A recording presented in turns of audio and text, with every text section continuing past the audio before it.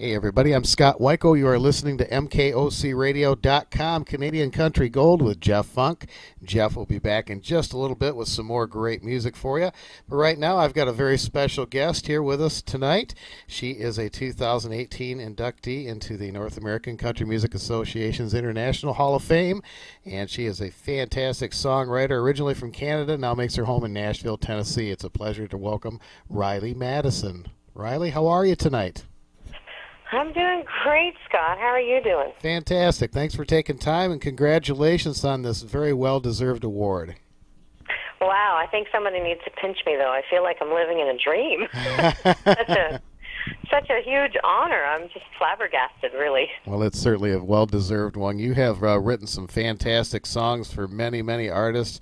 Over 1,200 songs. That is an amazing catalog. Yeah, I kind of shake my head when I stop to think about it, and writing on a regular basis too. But they're just our little babies. We put them out in the world, and it's fun to see where they end up. So, did you know that you were going to be a songwriter? Is this something you've always wanted to do, or did it kind of come by surprise? Well, let me tell you a little story about the very first song I wrote. I was all of 14 years old, and I remember writing a song about homework. And I sang it for this gentleman who I babysat for when he was driving me to his place to take care of his kids. And I remember very clearly, he said, "So, yeah, you might want to think about a different kind of career." So I was off to a bad start, but it couldn't keep me down. I started writing probably a bit of a late bloomer after that as far as the songwriting itself goes. But once I got into it, I couldn't stop, and I haven't been able to stop since. Well, that's great. Well, you're originally from Halifax, Nova Scotia, right? You betcha. Born and raised, lived there for the first 37 years of my life on this planet. Well, almost 38, actually. Wow. Well, that's Hank Snow country up there, right? It is Hank Snow. In fact, Hank Snow, little story for you. My grandfather grew up in an area called Blue Rocks, Nova Scotia, right on the ocean. Family of fishermen, and he had 14 children in his family. And Hank Snow lived in a nearby town, and he used to come twice a week to my grandfather's little home, and he would sing for his dinner, and my great-grandmother would cook him dinner a couple times a week. Is that How crazy right? is that? Wow. Isn't that crazy? That is pretty cool.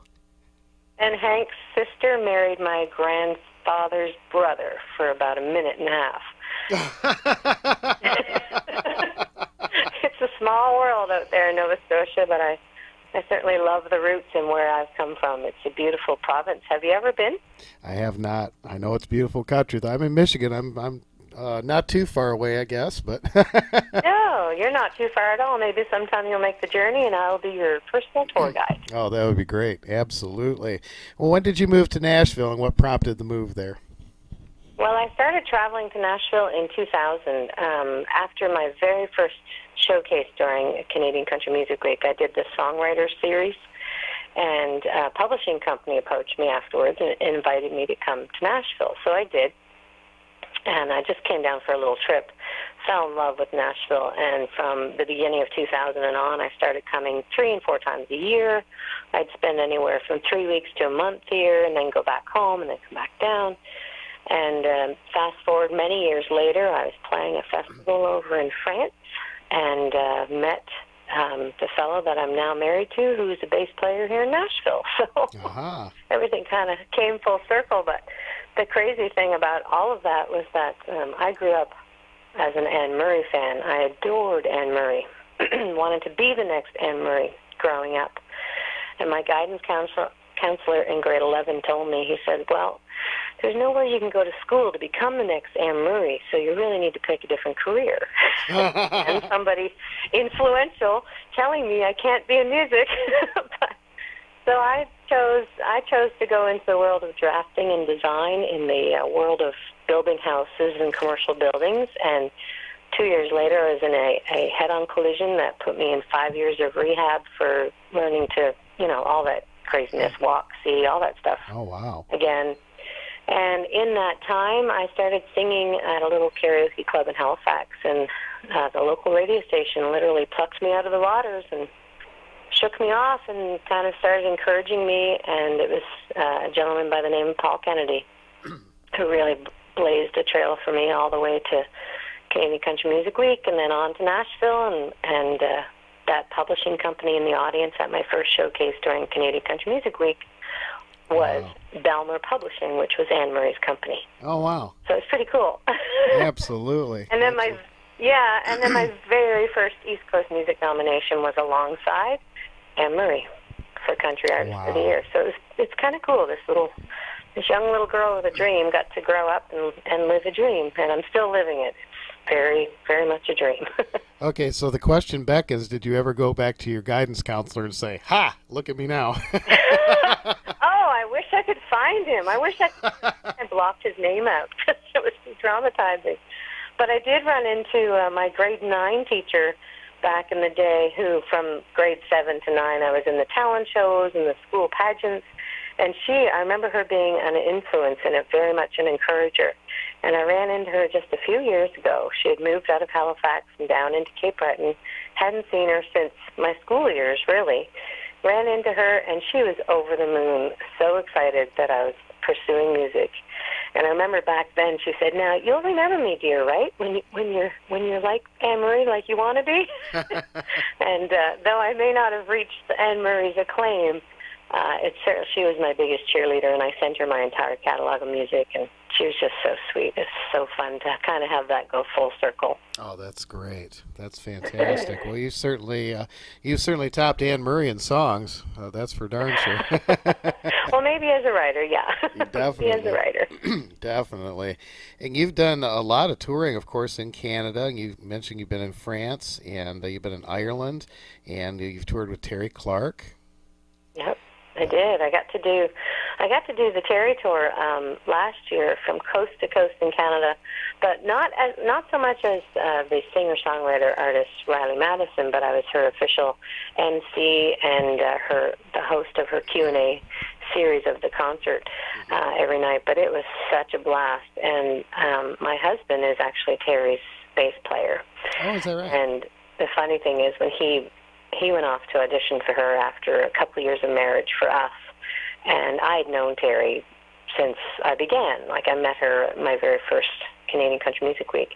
And the night before he went to audition for her, I was at a party that she was at, and I didn't say a word about who was auditioning for her the next day. I wanted him to kind of just stand on his own 2 feet and not look for any kind of favor. But he ended up at the gig, and he's been with her now for 8 years, and we had a great time getting to tour coast to coast last year. Oh, that's fantastic. And you certainly won a lot of awards for your songwriting and your performing as well. This is your second award for the NACMAI. You won the 2016 Song and Songwriter of the Year as well from them, so that's fantastic. And yeah, it's great. It's such an honor to be recognized on such a platform. And this year you'll be in the Hall of Fame, and you're going to be performing alongside Jeannie Kendall, Rex Allen Jr., Dick Dameron, Joyce Smith. It's going to be a fantastic show. It's crazy. It's crazy when you say it, when you repeat it back. Just like, I seriously think I'm living in a dream state or something. So it's pretty awesome. I'm just humbled and honored. Well, it's going to be a great show, and we were there last year, and it's a beautiful theater. It's the Country Tonight Theater in Pigeon Forge, and that'll be Saturday, March the 17th at 7 p.m. Eastern Standard Time at the Country Tonight Theater, Pigeon Forge, Tennessee. You can get tickets at countrytonightpf.com. We will put that information on our Facebook page. We also have a page for NACMA on our website with all the information there, as well as NACMA's website. So we want folks to come down and catch this fabulous show. All the performers, you'll get to see them perform and win their awards. So, RyLee, if you got some songs picked out for the show?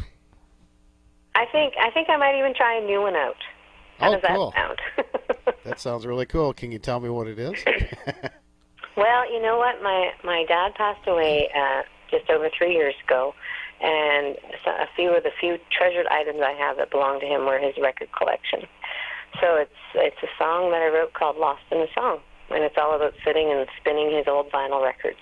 Oh, wow. I can't wait to hear that. Yeah. That sounds like me. I bet. I'm sure you've spun more than a few. Yes, it's very easy to get lost in the vinyl. That's for sure. After I got it, I've been doing this radio show now for almost 4 years, and before that, I had gotten rid of most of my collection because I, quite frankly, got tired of moving it around. And of course, now that I'm doing the show, here I am collecting records again. So. Yep. And you're probably kicking yourself for releasing some of that. Yes, I am. That is world. for sure. Well, I've been picking it up myself at yard sales and estate sales here and there, and finding little treasures, and brought home a big old record player from an estate sale here in Nashville. Spent $40 on it. All right. And I've been collecting up vinyl records since and having a great time. There's nothing like it. Putting that needle on the vinyl, it's just awesome. Absolutely. There's some great record shops in Nashville too. We were in one last time we were down there, and I spent probably 3 hours in there just digging through stuff, and there's some good places down there. There are, and estate sales in this town are unbelievable for vinyl treasures. Oh, I imagine. Stuff that people have just collected, and it's sat on their shelves for years, and it's mint. So a lot of it's still with the plastic on it. It's amazing what you can find here. Oh, yeah, absolutely. Well, tell me some of the performers. I know Ben Click has recorded some of your music. Tell me some of the other performers that have recorded your songs, and also, what is it like when you hear someone else record one of your songs? And have you ever been kind of surprised at their interpretation of them? Well, absolutely. For one, it's always an honor to have a song picked and pulled out of a needle in a haystack, basically, because a lot of artists these days that are writing for albums, I know in my case, I would sift through about 100 to 120 every time I recorded an album of material I had written or co-written. And that's the case for a lot of records these days. They just sift through and go through so much songs in the process of finding the ones they want to record. So when something gets picked that I've had the pleasure of writing or co-writing, it's quite an honor. It's very humbling at the same time that it made it to the top of the stack. So artists like, of course, the latest with Ben Click and Stephanie Rose, and I've had hits with Diane Chase, who's out of Ontario. I've had John Landry record my material. I've out on the East Coast, Aslan Debson and Dave Carmichael and Charlie Acorn, and these genres are all a widespread of genre. They're not just country. They're more on that. I do a lot of story songs, but there's right now Ashley Condon out of Prince Edward Island. She's more on the folk side of things, and she's recorded a song that she and I wrote a few years back. And then a brand new artist named Michaela Lynn out of the East Coast. I shouldn't say brand new, but she's really starting to make some inroads at the age of 16. And I've got a couple cuts on her new record that just came out, and so it's really exciting to keep getting cuts along the way, and cuts and bruises, as we like to call them here. Yeah. In Nashville, sometimes they're cuts and sometimes they're big old bruises. But we keep. I know for me, I keep hunting and farming for that next cut and that next hit. And of course, in Nashville, everybody wants that big cut that's going to make or break, or take them to the next level. So I'm always on the watch for that. That's really cool. You've got some great albums out, too. You've got a Live in Nashville album that you've done that's absolutely stellar. And you recorded that just kind of an intimate setting. It's a wonderful album. Thank you. I did that, if you can believe it. I've got something called a she shed. Have you heard of a she shed? Does she sell seashells by the seashore? Something like that. Well, you've heard of the man cave, yes, correct? Yes. Well, the she shed is basically the shed in the backyard, and the women are taking over the shed. Okay, all right. And creating their own little sanctuary. And some women have their craft rooms out there, or their reading rooms, or their wine collection. And my shed in the backyard, I converted it to my little writing cabin. And nice. It's a little 10 by 16 cabin with a little loft, and got a fireplace and hardwood floors and air conditioning and heat, the whole bit. And I had a wild hair idea to do a live record out there in the shack in the back, we call it. And that's what we did. We even recorded a little web series for a season. And then I invited some friends like Terry Clark and Michelle Wright, and we had a good old time out there in the shed making music. But yeah, Live in Nashville was done right here, Live in Nashville, in the shed. The she shed. The she shed. By the seashore. Not quite by the Not quite by the seashore. Not quite. But we sure had a good time. Oh, that's cool. And RyLee's music is available at her website. It's RyleeMadison.com. And Yes, she, it is. of course, can get that album as well as her other great albums, Where Does the Time Go, Me and Cinderella, a great Christmas album, and your debut back in 2002, The Life of RyLee. What a great title. Thank you. Thank you. Well, we are sure looking forward to seeing you at the NACMA show, and congratulations again. And we certainly invite all of our listeners to come down and check out this wonderful show Saturday, March 17th, 7 p.m. Eastern Standard Time at the Country Tonight Theater in Pigeon Forge, Tennessee. RyLee Madison, thanks so much for being on Canadian Country Gold, and I know Jeff's going to play a bunch of your songs right now for us.